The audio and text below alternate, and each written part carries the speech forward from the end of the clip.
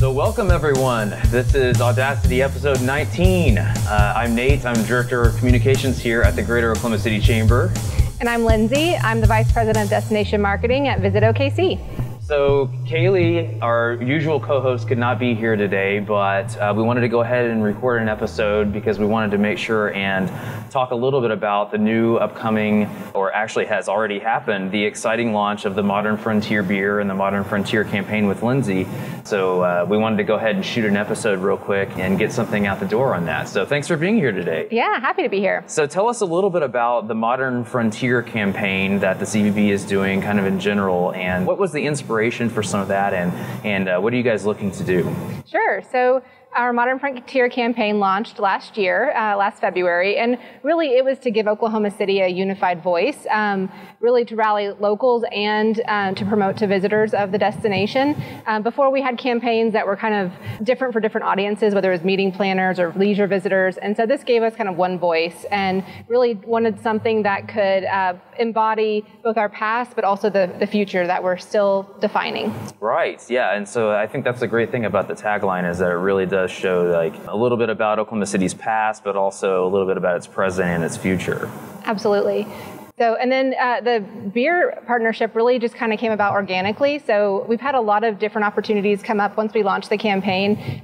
Different businesses, local partners that have stepped up and in unexpected ways. And Homeland was looking to create a new craft beer line that was really exclusive to their stores. And they were also working with some local brewers that are in the Oklahoma City area.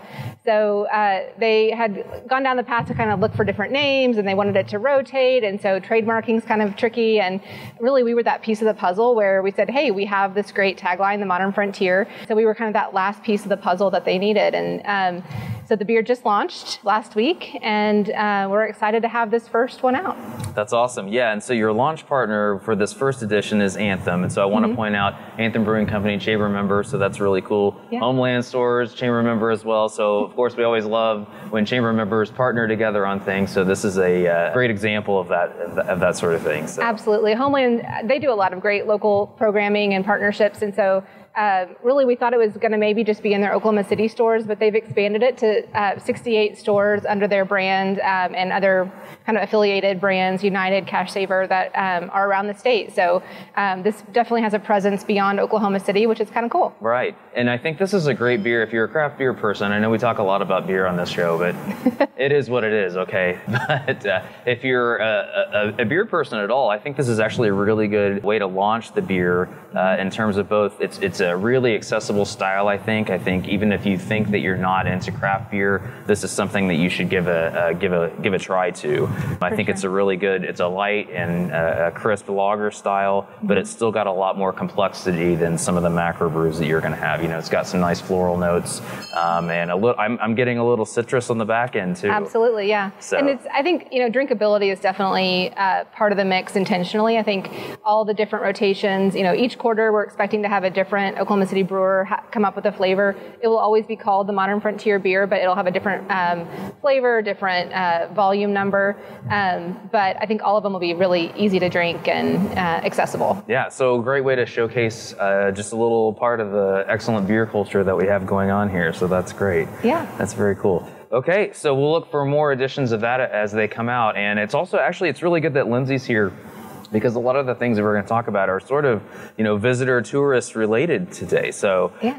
I know the first thing that I had on my list is the First Americans Museum. So they just recently announced that they were going to be open finally now. It's been a long time coming if you have followed this saga at all. But so they have announced a formal opening weekend, and that's going to be September 18th and 19th, I believe. Yes, and it's been something we've been counting down for, probably 10 years or more. But if you drive over by it, you can see the construction is really finishing up. They're getting exhibits in place. It's an exciting time. Yeah, I think this is going to be something that everybody is going to want to go check out. We've got a really nice piece actually in Velocity this week and that I'll have a link to in the show notes that gets into a few more details and some behind the scenes things of some of the exhibits that they're planning and some of the things that they're doing. So this is going to be a really good offering for both locals and for visitors alike, I think. Really, and internationally, right. We get a lot of interest in American Indian culture in Oklahoma. A lot of UK travelers, a lot of German-speaking Spanish-speaking Europe really are fascinated with all the different cultures of American Indian tribal nations. And this museum will tell the story of all 39 tribes that have been in Oklahoma. So it's not just focused on this local area. It really tells a broader story statewide. So it's exciting. Right, right. And one of the things that I thought was neat about that too is the focus on sort of the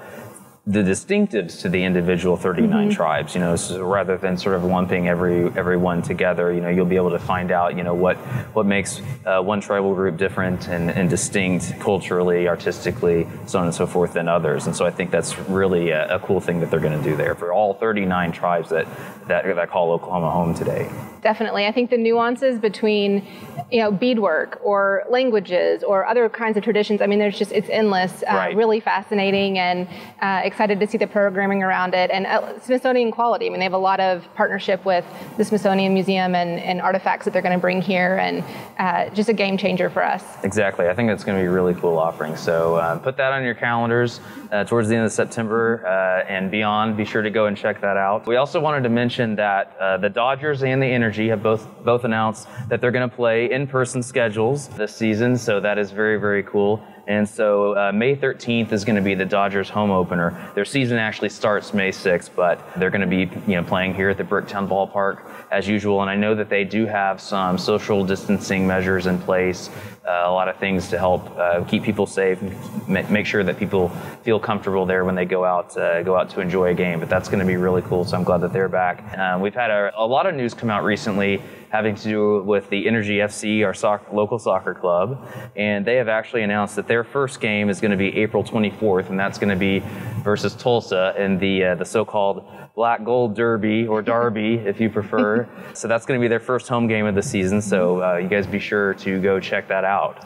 They've picked up some hot new players too. So yeah, they have. To watch. We've had some good coverage on Velocity of some of the what the Energy has been doing there. On the personnel front and some other news. And so I'll have a link to that article in the show notes as well. But be sure to check that out and go see a soccer match. Yeah, I know our family. I mean, we've really just this last year missed the Dodger games, the soccer games. I mean, just getting out and about. So these are really safe environments. They have lots of protocols in place. They're outdoor venues.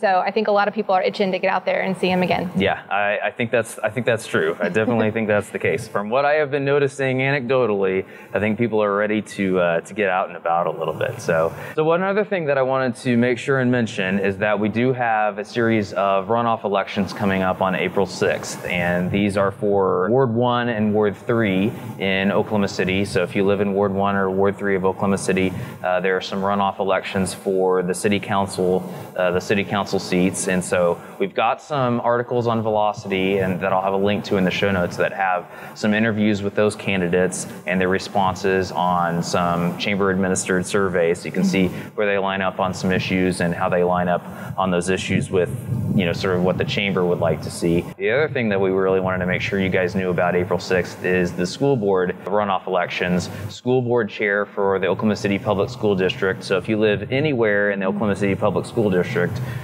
you can go vote for board chair. So you want to make sure and get out to vote for the school board election if you're anywhere in the Oklahoma City Public School District. Again, same sort of thing. We've got some questionnaires online that I'll have a link to in the show notes where you can check out the candidates' responses. But that's a very, very important election. And a lot of the other school districts in the city, in the metro area, have school board elections that day as well. So be sure to check out if that applies to you. But I know that Edmond, Deer Creek, Putnam City, Piedmont, Middell, Luther, Jones, they all have elections among others. So no matter what school district you find yourself in, make sure to go vote if you can. And so we're going to keep it pretty short and sweet today. But the other thing that we wanted to mention, you know, on this podcast, longtime listeners, longtime viewers, you guys know that we're big fans of RIVERSPORT. Even when we come pretty close to mortal danger, when we get involved in those activities, we're big fans of what they're doing out there. So RIVERSPORT is opening all of their stuff, including the new VisitOKC feature on Memorial Day. So they're open weekends right now for some attractions, but basically the whole kit and caboodle The whole shebang is going to be open Memorial Day, so you can go and do the Whitewater Center. You can go do the Surf OKC feature, which we've talked about before, which is actually a lot of fun. You guys need to go check that out. And the Ski OKC feature. So tell me, what are your thoughts on the Ski OKC? Is this something that you're interested in trying? You know, I've only been snow skiing once in my life, so I prefer the water skiing side or the water sports and paddle sports. That's more my thing. But you know, I think it's the thing that's cool to me about it is you can kind of make it a bunny slope for folks like me, but then you can also get all the way up to black level runs. And so for folks that are more proficient skiers, it can still be challenging, and they can kind of adjust it based on your skill level. So that's pretty cool. Very much like the Whitewater Center. Absolutely. Because, you know, they can adjust the skill level and adjust the course as necessary. And I know sometimes they'll do the quiet hours with the tubes. And so if you want to kind of go down in a more relaxed atmosphere, you know, maybe you're not so worried about getting thrown off and into the rapids. That's not something you want to do. I can speak from personal experience. You do not want to get out of the raft in the middle of the rapids. Just whatever you can do to stay in the boat, that's what you need to do. But it's a lot of fun. It's a lot of fun both ways. But yeah, and even for locals too, they have a great summer camp schedule there as well. Yeah. My son did one of their camps last year and just loved it. They do different activities every day of the camp, and it's another way to just introduce them to paddle sports and all the activities they have out there. It's they really have so much to do out there. I mean, it really is. It's really incredible, and another one of those things that makes Oklahoma City unique in terms of some of our attractions and some of the offerings that we have. So. Absolutely. I mean, to be able to do that class or really even Olympic training venue of Whitewater Rapids and all the other activities there, and then literally have the view of downtown skyline. You're right in an urban setting. It's really unique and special. Yeah, it is. So you guys get out there and check that out. Is there anything else that you want to talk about today?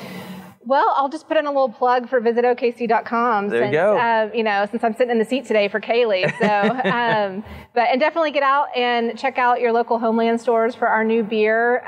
You know, several of the stores have already sold out. So if you don't find one at your local store, definitely check a different one because it's just a short run. So get it while it lasts. Nice. Very cool. Yeah, I would say, I didn't know that it was going to be a short run. So yeah, get your hands on that stuff soon. Yeah, the next one will probably come out in June-ish for summer. We're not going to release who's doing that one yet, so you'll have to stay tuned. Very cool, very cool. Yeah, lots of good, cool beverage-related news in Oklahoma City lately. So yeah, looking forward to trying all the new things that are coming out. So thanks for being with us today. We really appreciate it. If you guys have feedback for us, the best way to get that to us is by email, and that is just at networking@okcchamber.com. If you prefer the social media routes, our social media profiles are generally OKC Chamber. So please, we would ask that if you enjoyed this at all, give us a like, give us a review, as long as it's positive. Give us a subscribe among us. Most importantly, give us a subscribe. If you're on YouTube, hit the little bell so you get the notifications whenever things come out. We appreciate you guys, and we will see you next time. And thanks again to Lindsay for being here and stepping in. Yeah, cheers. This is great stuff. Thanks.